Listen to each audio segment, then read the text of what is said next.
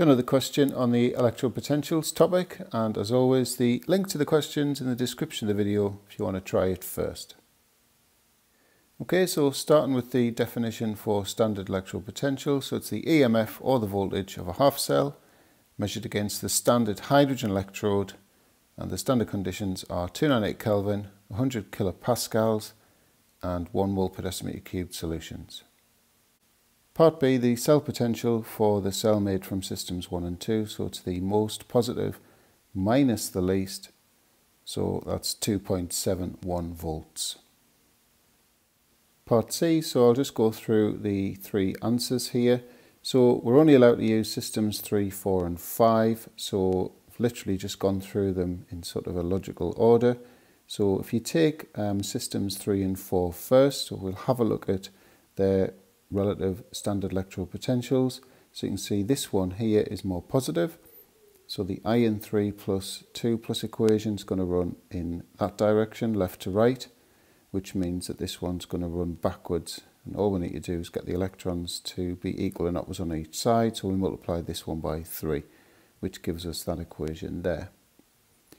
3 and 5, so we're comparing minus 1.66 with 0.54, so this one's going to go forwards, the aluminium one's going to go backwards again. This time the electrons are 2 and 3, so we need to multiply this equation by 3, this one by 2, which gives us that. 4 and 5 now, so 0.77 versus 0.54. So the iron one is going to run left to right in the forwards direction, and that one's going to go backwards. We need to double the iron one to get the electrons to cancel, which gives us that equation there.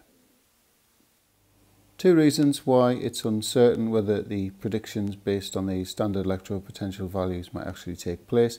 So the conditions might be standard, and you can give a kinetics reason. The activation energy might be too high, or the rate too slow. Part D now, I've just copied the table and put it at the bottom there to save me going backwards and forwards.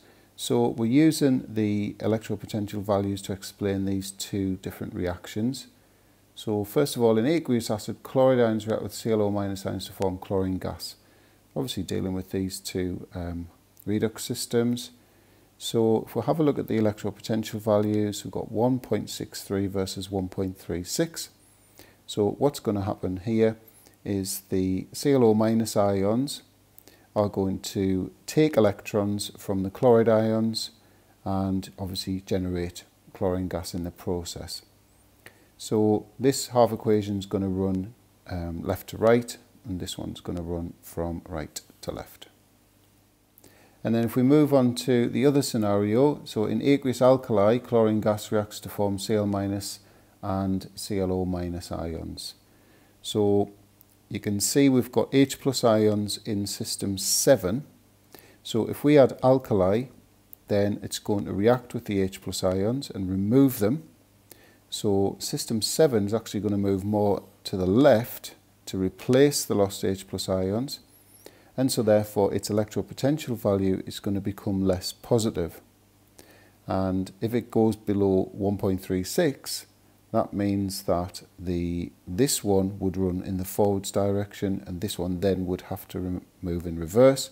And you can see if this moves forwards, you're going to form Cl- ions, and if this one's going backwards, you're forming ClO- ions.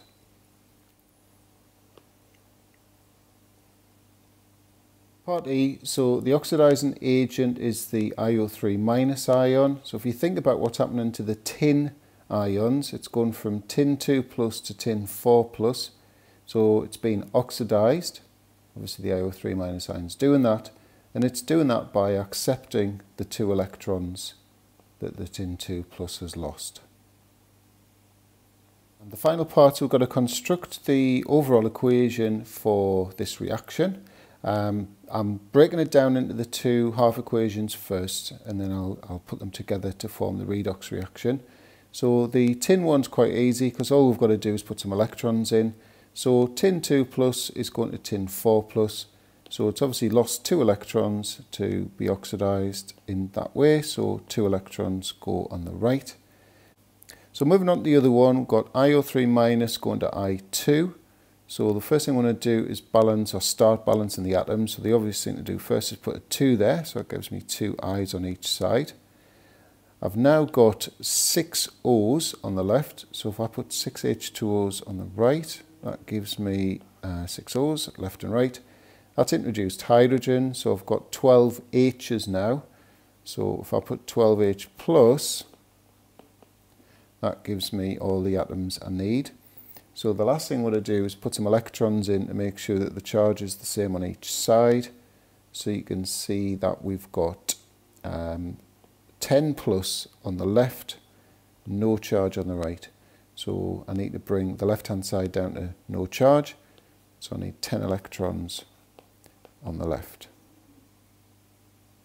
And then to combine the two half equations, we need the electrons to disappear. So if I multiply this one by 5, that's going to give me 10 electrons in a tin half equation. So when I add these two together, we'll have 10 electrons on each side and they will cancel.